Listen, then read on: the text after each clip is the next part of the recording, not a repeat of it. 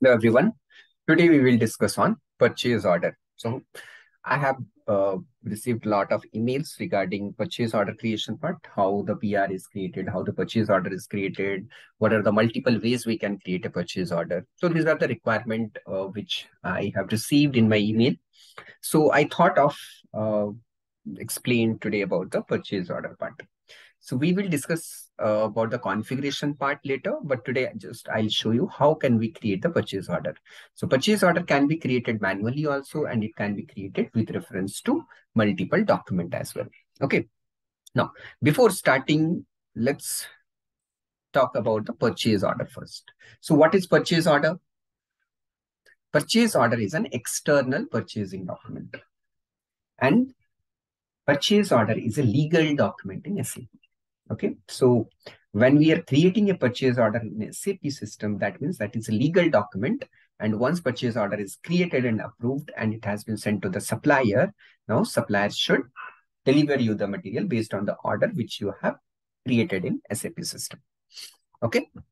Now, so before creating a purchase order, you should know how to create the purchase requisition. So which we have already discussed before. So you can go through the purchase requisition creation uh, video, which we have discussed in our previous sessions. Okay. So today I will show you how can we create the purchase order. So purchase order can be created manually also, and it can be created automatically also. So I will show you both the way. How can we create manually and how can we create with reference to any other document. Okay. Now, let's get started. So we know there is a transaction code we have. If you have a Fury app directly, you can use that Fury app. So there, in spite of transaction code, you will be able to see the description, create purchase order. That's it.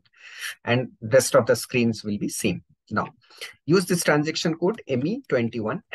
So ME21N is the transaction code to create a purchase order. So just press enter. And now here you can see this is the screen. So I will discuss in detail about the entire screen today. Okay. Now, when you will try to create a purchase order, you have a shopping cart tab here. Okay. And here, this is your document type. So if you click on here, you will be able to see the list of document type. So what are these document type?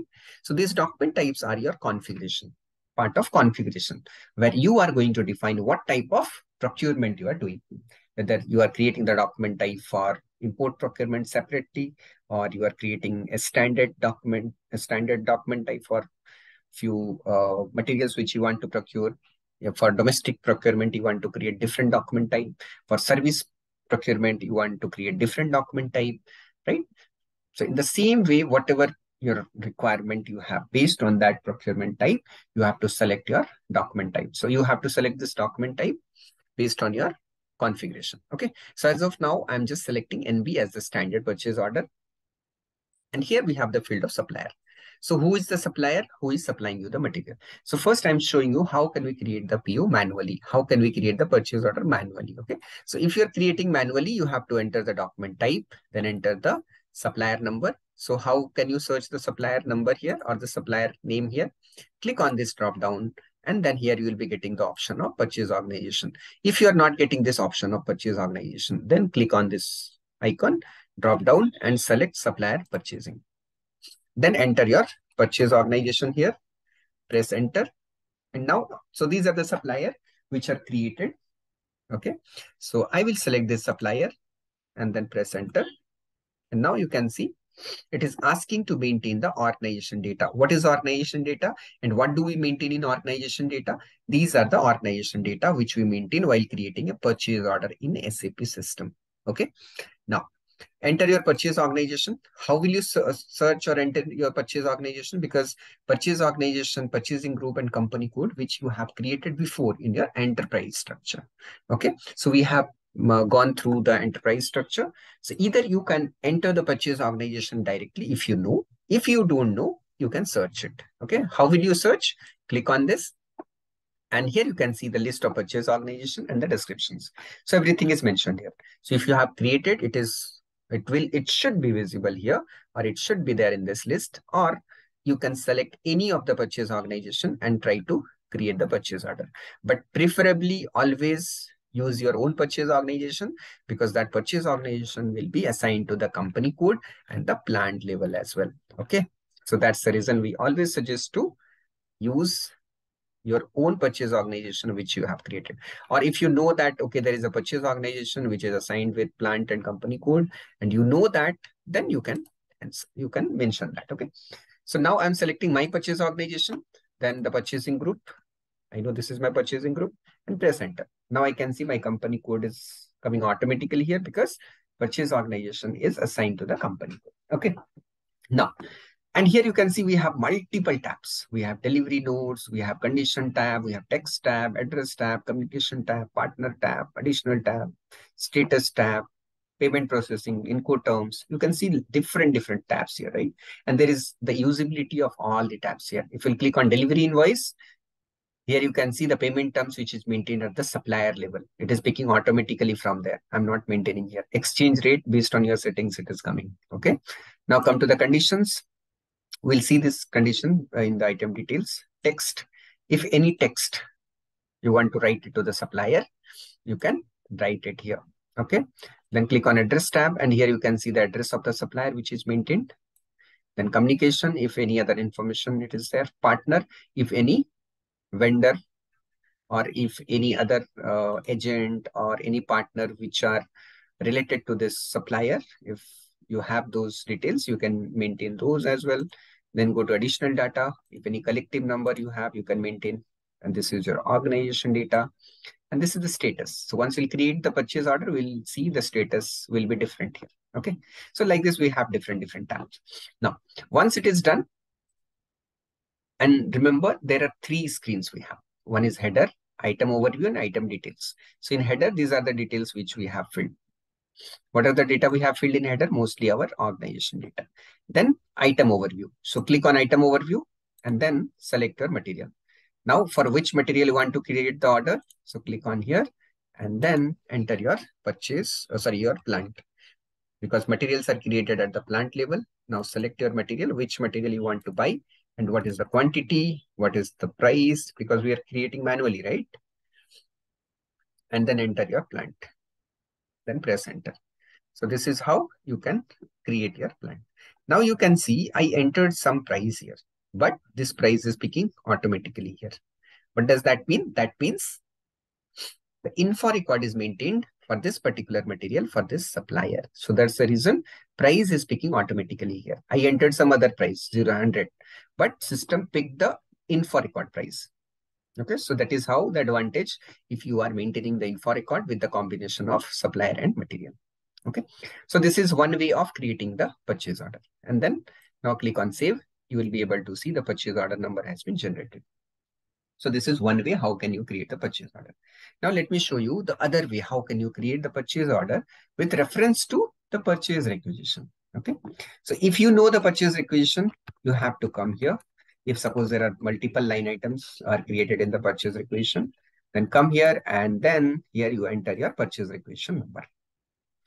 Okay, and here you have to enter the requisition line item number.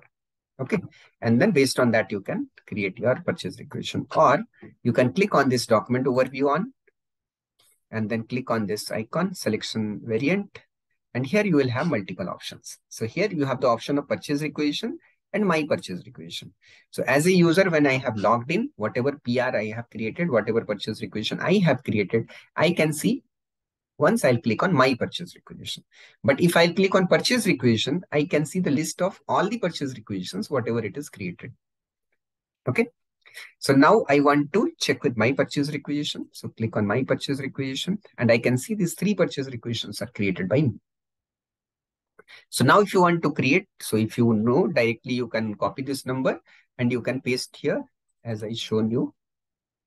Directly you can enter the purchase requisition number here, or just drag this and just select and drag this and drop it in this basket.